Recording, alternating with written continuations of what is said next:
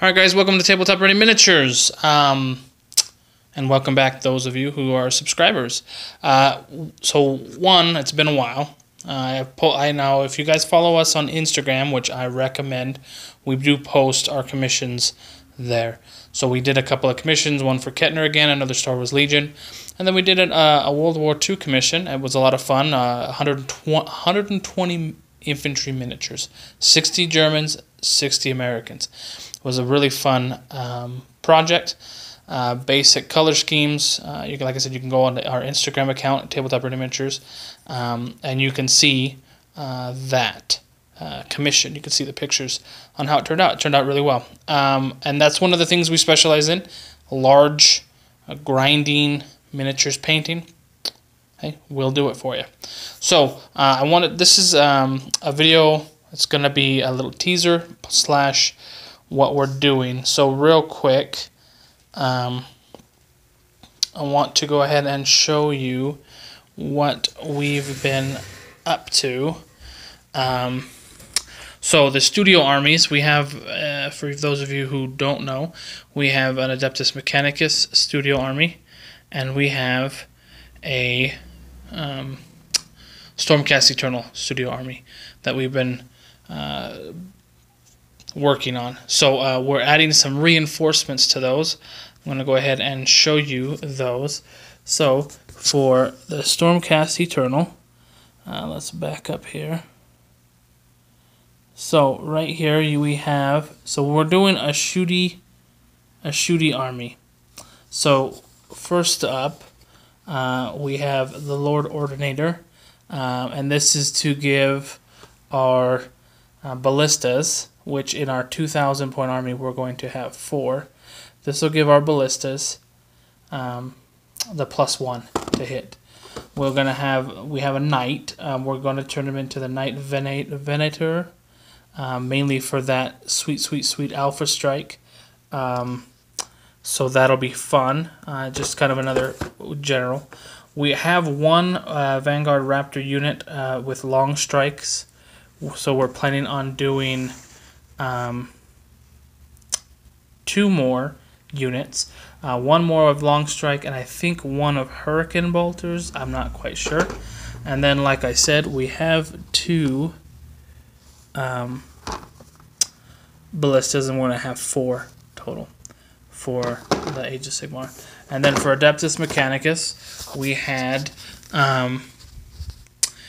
have basically 2 get started boxes. We have 4 Castellans. We have 6 of the, I don't remember what they're called, servitors, the big ones on the tracks.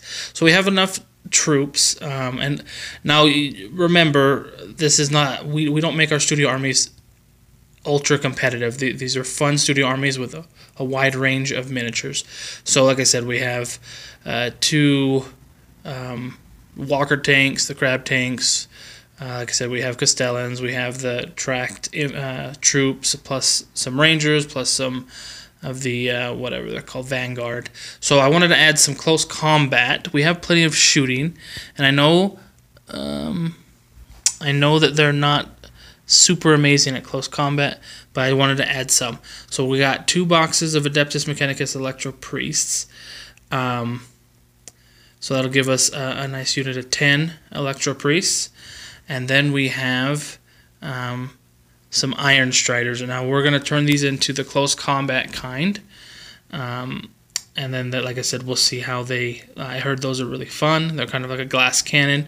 So we'll have 3 of them. I was going to just do 2, but everything that I read said you need 3 to 6. So we got the bare minimum 3. So anyway, so these are our new studio army additions. That'll bring Adeptus Mechanicus. That'll bring them easily over 1,500 points, up to close to 1,750. We will eventually, hopefully, we're going to get a knight for them, and then that easily puts, with the Stormcast Eternals, that brings us up to 2,000 point army. Now, the way I have them, it's going to be a kind of like a castle shooting ranged magic army. So like I said, you'll have the 4 ballistas. You're going to have Vanguard Raptors. Then you're going to have, the Ordinator and the Venator to really help with the shooting. And then we'll have our basic battle line, Liberators and what are they called? The Sequators. To kind of they'll just be the meat shields. They'll sit in front and keep everything away from them. And then also that in the army list that I'm looking at, I want to put in the Comet of Sigmar, because it's like 36-inch range. So it's ridiculous. So the Raptors will have a 30-inch range. The Ballistas will have a 30 or 36-inch range, and then you'll have a 36-inch range for the Comet. So it's like you literally turn 1, you're reaching across the board. And then, like I said, you bubble wrap all of them with Liberators and Sequators to keep them from getting charged for turn 1, and you just unleash ranged destruction. So anyway, so that's a quick update. And then I did want to show, and like I said, we'll talk about it later, but I wanted to show you guys the biggest news, the thing that we've been working on that's been crazy. So let's start.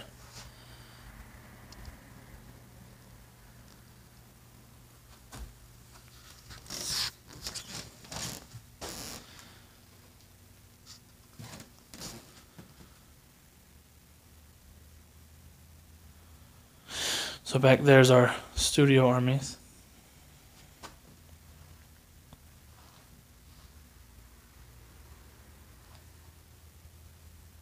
And this will be filled with other product.